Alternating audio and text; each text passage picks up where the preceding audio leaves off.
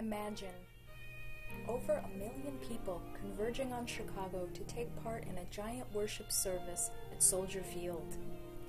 In June of 1926, it happened during the International Eucharistic Congress, when Catholics from around the world celebrated Mass together.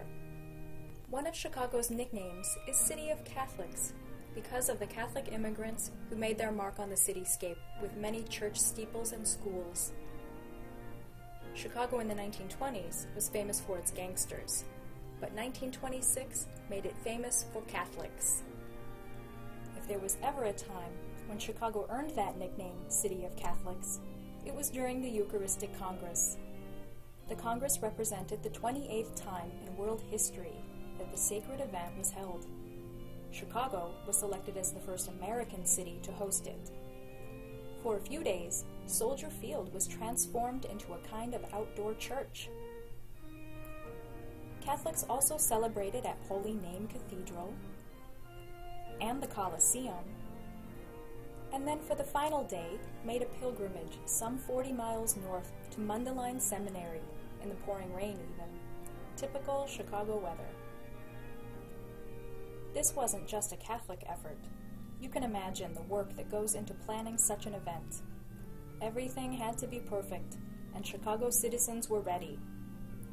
Think of the Eucharistic Congress as the Catholic Olympics, or a Catholic World's Fair.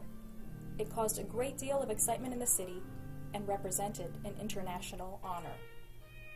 Out of the event came some uniquely Chicago statistics.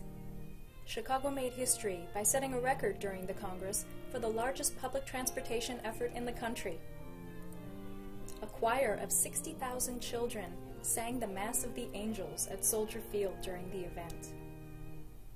One newspaper report even claimed that Catholics consumed over 10,000 hot dogs.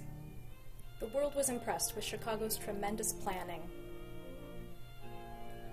The man who secured Chicago as the site for the celebration was George Cardinal Mundelein. George Mundelein came from New York also and was the first to become a cardinal of the church. He created the institutions that define the archdiocese today: Catholic charities, Catholic cemeteries, the Catholic seminary system, the new way of financing parishes. He was a great administrator and a man with a sense of purpose and of drama. He created moments that I think brought the Catholic community together. Mundelein spared no expense to welcome Catholics to the city at its finest, with flowers, song, parades, and pageantry. In 1926, Cardinal Mundelein garnered attention and respect for Chicago through the celebrations of one of its largest religious communities. He not only made American Catholics proud of their religion, he made Chicagoans proud of their modern city.